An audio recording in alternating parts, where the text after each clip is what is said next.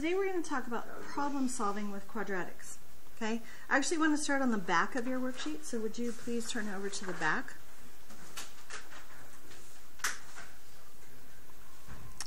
What are we going to use when we're solving problems on the back? Oh, the discriminant? How did you know it was a discriminant? Because it says hint. Oh, it's in the title? Problem solving with the discriminant? Okay. The first hint that it gives us is the vertical motion formula. Okay. The vertical motion formula is d equals rt minus 5t squared. So first of all, do you recognize that as a quadratic? Yeah. Yes, because it has a what? A squared, right? So you know it's a quadratic because it has a squared. So we're going to look a little closer at these problems. Okay. A target plane flies at 2,100 meters. An anti-aircraft gun fires a projectile with an initial upward velocity of 200 meters per second. Will the projectile ever reach the altitude of the target plane? Now, first thing I want you to recognize is that I'm not asking, will the anti-aircraft gun hit the plane, right? Will the missile hit the plane? I'm not asking that. First of all, that deals with aim and airspeed and wind and all sorts of stuff that we're not concerned about right now. Okay? I'm asking, will it ever get high enough to hit the plane? Does that make sense? Okay? So I want you to think about this for me for just a second. Okay? Where's my paper? There it is. So here's what we're thinking about.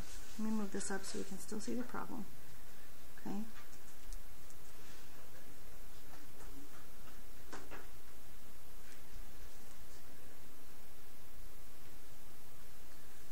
Here's a plane flying along at 2,100 meters, right?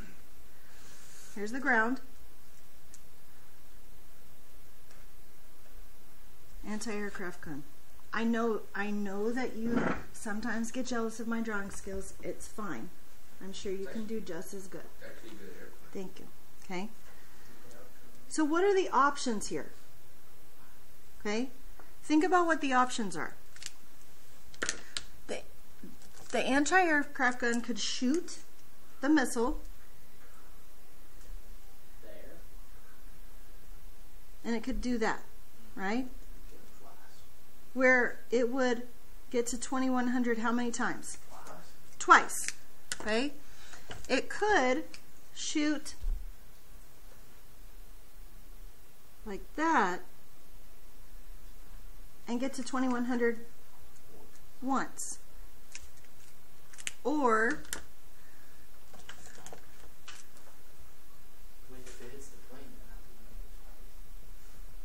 remember, we're not talking about will it hit the plane, we're saying will it get high enough. Remember? Okay. So aren't these the three options? But guys, when we talked about excuse me, when we talked about discriminant before, didn't we talk about three options? What were the three options when we talked about discriminant before? Positive, negative, or what? Zero. Those were the three options we had, right? And if the discriminant was positive, what does that say?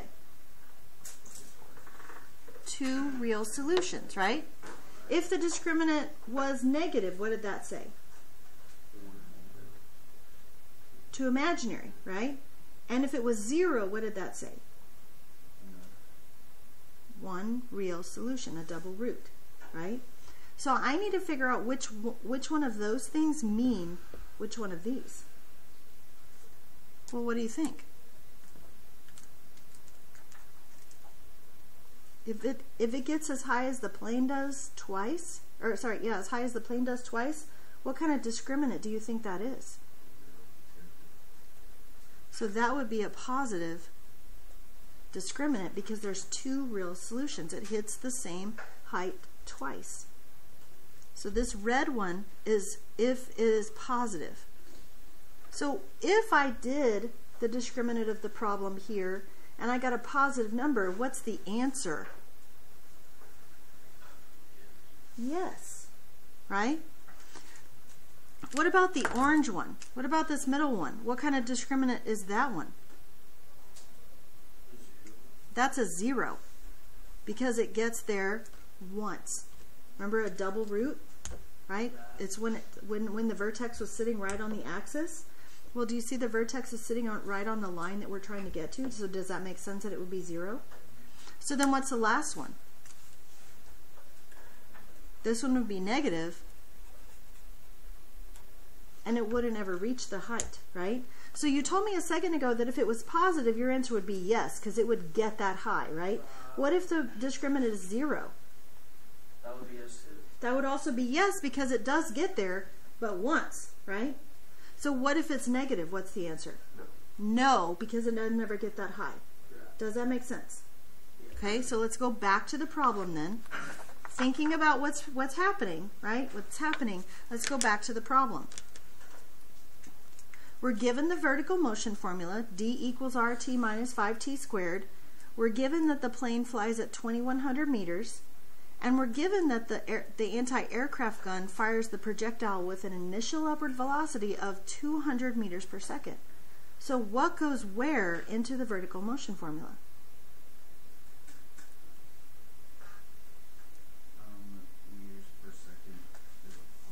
Meters per second is R, right? So this is R. And what's 2100?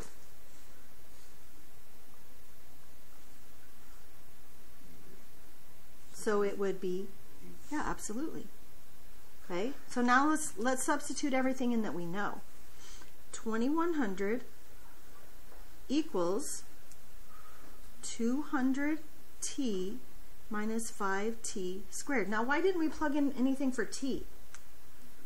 Well, it doesn't tell us anything about t, right? Does it even talk about time at all? No, it doesn't, right? That's kind of how you know that you're talking about a discriminant and not the whole quadratic formula, because the whole quadratic formula would be solving for t, wouldn't it? It would have to say, when will it hit the plane? Well, we're not trying to figure out when will it hit it. We're trying to figure out if it's going to get high enough to hit it. And we use the discriminant to figure that out. So in order to even solve for the discriminant, what does this quadratic have to be set equal to? 0. So I'm going to subtract 2100 from both sides. But I'm also going to get it in order at the same time. Are you okay with that? Yeah. What do I mean by in order? What's going to come first? T squared, right? So negative 5t squared plus 200t minus 2100.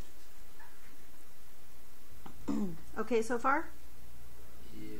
So if I'm finding the discriminant, remind me what the discriminant is again?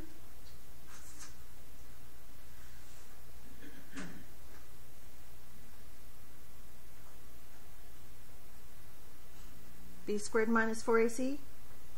Do you remember that? Where is that found?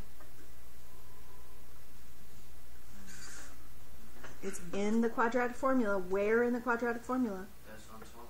It's underneath the root sign, right? It's on top of the fraction underneath the root sign. So b squared minus 4a is our discriminant. That's what we're finding right here. Okay? So b squared would be 200 squared minus 4 times a, which is negative 5, times c, which is negative 2100.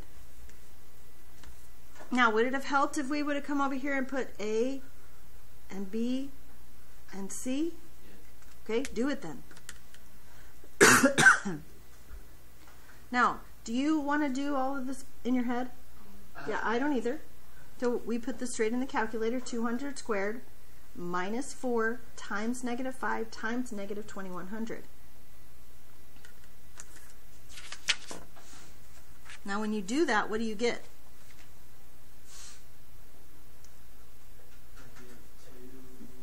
Negative 2000, right? Negative 2000 is my discriminant. Now I need you to answer the question. No. Because why? It's negative. It's not ever going to get to that height. So my answer is no. Can you just go through here and put no, yes, no, yes, yes, no? No, without this work, this answer is not real, is it? This is the proof that I know that this is the correct answer. You understand that? Any questions about that? Look at number 3. In order to dunk a basketball, Jim Shorts must jump 1.2 meters. I know it's funny, it's okay. 1.2 meters above the floor. He can jump with an initial upward velocity of 5.1 meters per second. Can Jim dunk the ball? Now we're not asking about his skill and is he able to, you know, aim the basketball right to be able to dunk it. We're saying what? Like I could draw this all again, but with a basketball hoop and a boy jumping, right? Jim. I'm not going to do that. I don't want to make you even more jealous of my drawing skills. Right. But I've got to start here. D equals RT minus 5T squared, don't I? Whoops. D equals RT minus 5T squared. So what goes in for this particular formula? What goes where?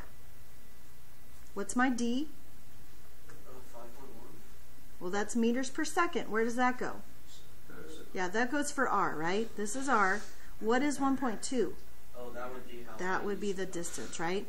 So 1.2 equals 5.1 T minus 5T squared. So what do I have to do first?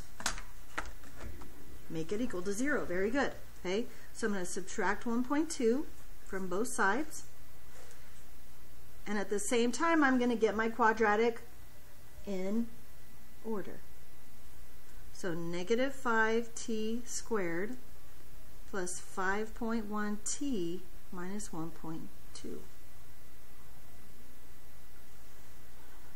Now I use my discriminant, b squared minus 4ac. B squared is 5.1 squared minus 4 times negative 5 times negative 1.2. So 5.1 squared minus 4 times negative 5 times negative 1.2. What'd you get?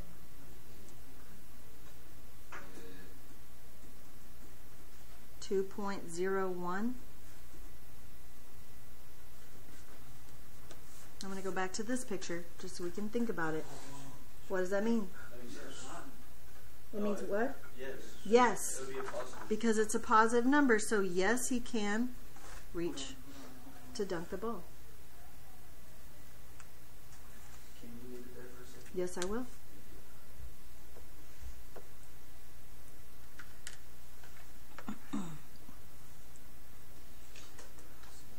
Any questions? Okay.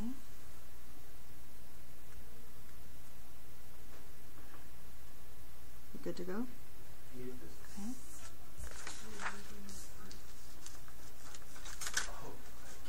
Vertical motion formula again. So it gives it to us again. We're going to be using the vertical motion formula. Please remember, I'm going to go back to this drawing. We're talking about the vertical motion. Vertical. We're not talking about how far the missile went. We're talking about how high the missile went. Does everybody understand that? We're not talking about how far Jim can jump. We're talking about how high he can jump. Does everybody understand that? Okay.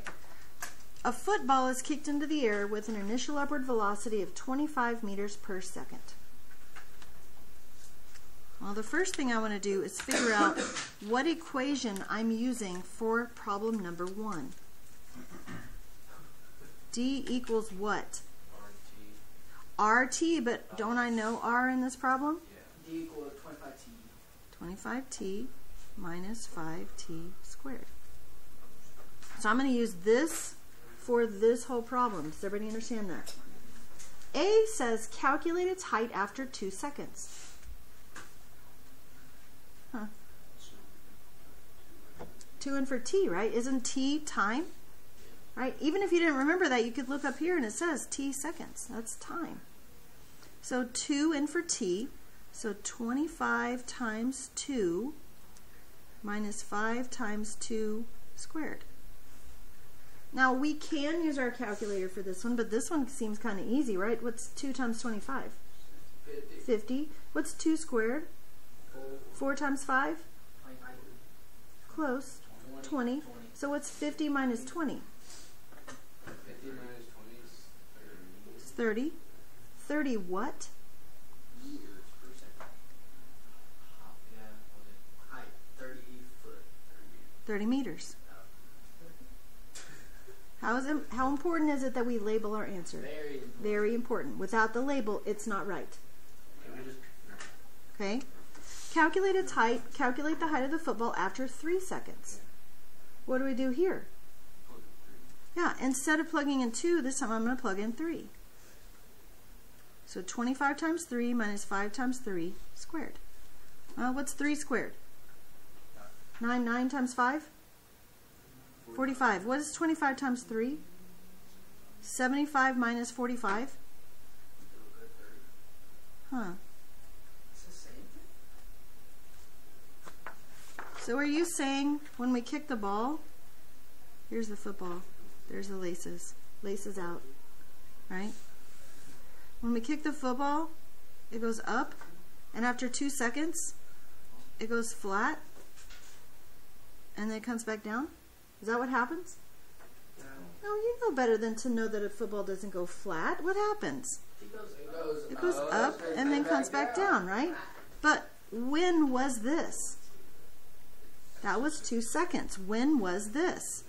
That was 3 seconds, wasn't it? Okay? Does that make sense? And this height is what? 30 meters. Does everybody understand what happened? Yes. Okay. When will it be 20 meters above the ground? What do I do there?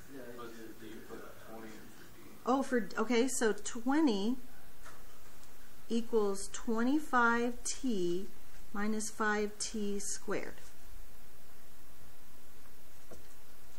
So now it's asking me when, so it's asking me to solve for t. So now I have to solve the quadratic, don't I? So let's get it equal to 0 then. So I'm going to subtract 20 from both sides. That gives me 0 equals negative 5t squared plus 25t minus 20. Now, did you notice that I got it in order at the same time? That's a good idea, isn't it? Okay? Because now I have to decide, how should I solve this? I know 5 ways, right? I can't do square roots because there's a t term, so that's out. I don't really want to graph it, so that's out. Completing the square is hardly ever going to be my first choice. I can do it, so I can either factor it or I can use quadratic formula. What do you want?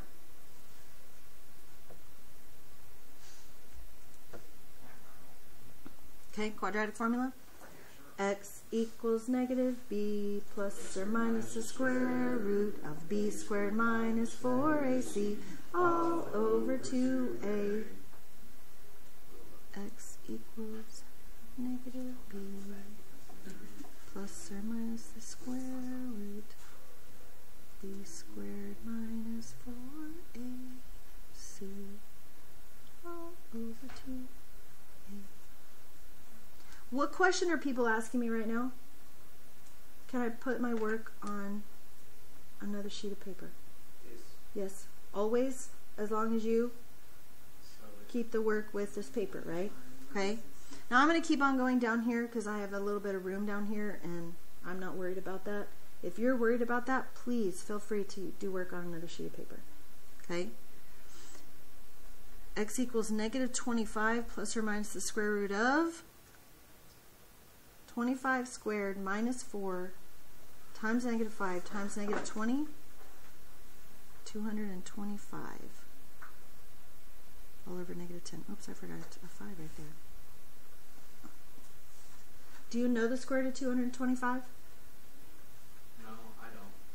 No, I don't. 6. 15. 15. X equals negative 25 plus or minus 15 over negative 10. What is negative 25 plus 15? Negative 10 divided by negative 10? So 1. What is negative 25 minus 15?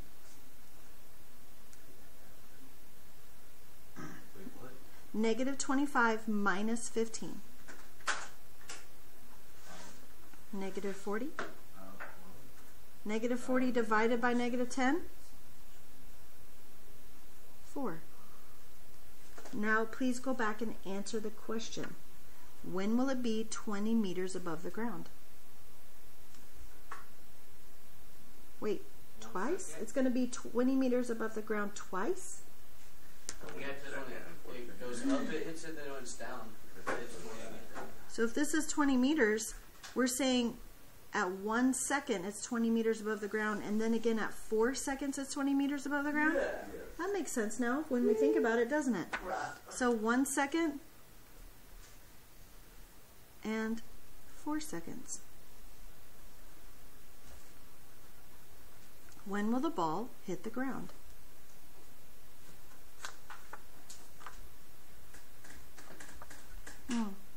When will the ball hit the ground? Yeah, we can guess. That's not going to do us any good, is it? We got to solve this.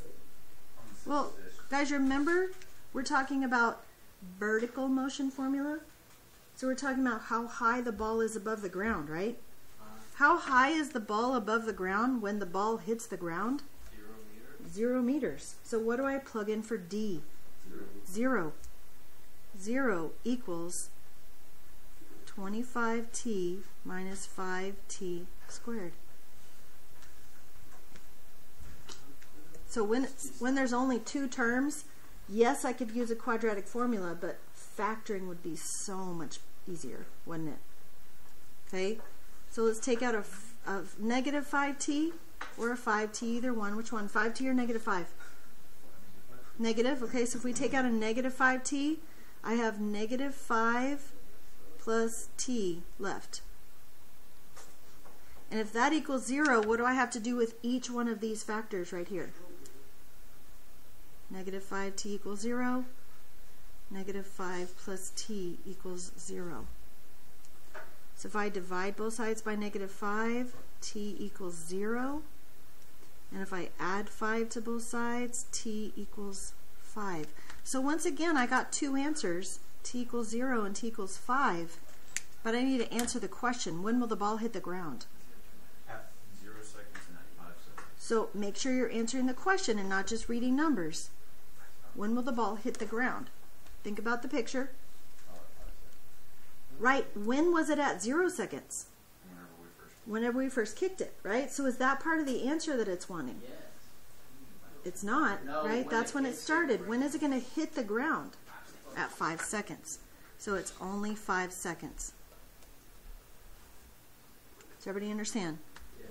Just so we're clear, 30 meters was the first answer, 30 meters was the second answer, 1 second and 4 seconds was the third answer, and 5 seconds was the fourth answer. Now, how much easier did I just make it on myself and yourself to find the answers? Crazier. If you're going to write it on this paper, I need you to make it easier on yourself and myself to see the answers. Does everybody understand that? Yes. Okay, I need to talk about part of number 2 real quick before I let you go. Okay? Now, unfortunately, the people online are not going to be able to see this. I still would like them to be able to hear it.